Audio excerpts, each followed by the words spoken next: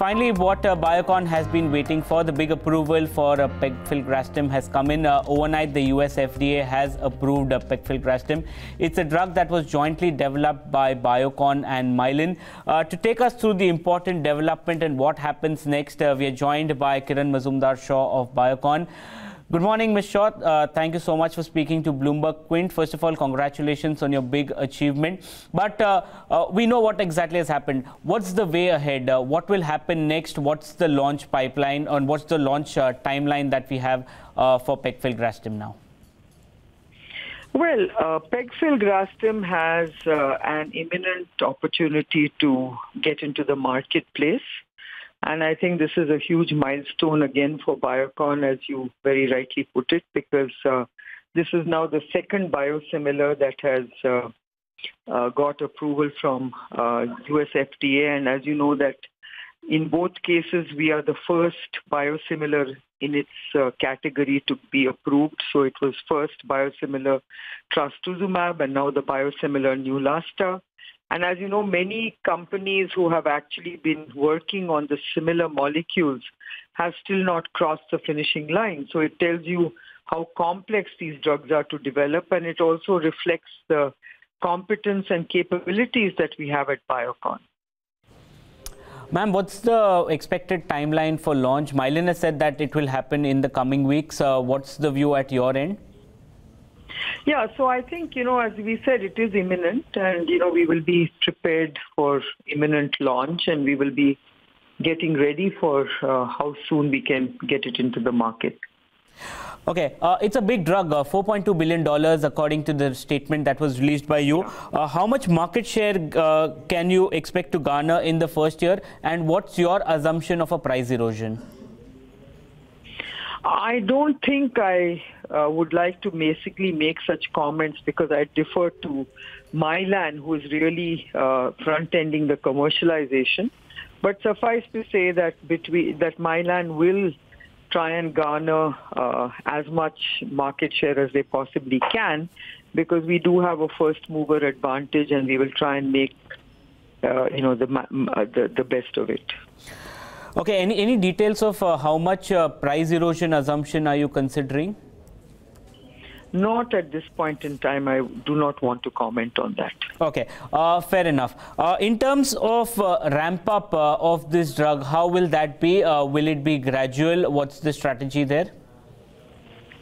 I think, all these questions are something you should ask Mylan, because I think they are the commercial front end for this product, and it's not right for me to comment.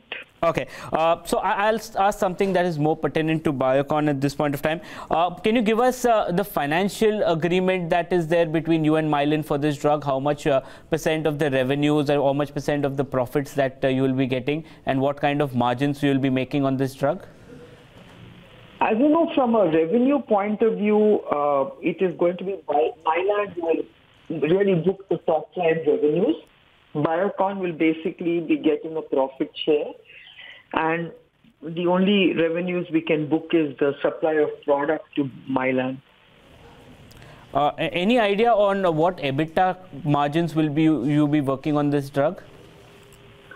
Well, obviously you can imagine that these EBITDAs are very attractive and very lucrative, and that is why we've been investing so much in biosimilars, because we believe that these are very attractive drugs to develop. And, certainly for the foreseeable future, I think biosimilars will see very low levels of competition.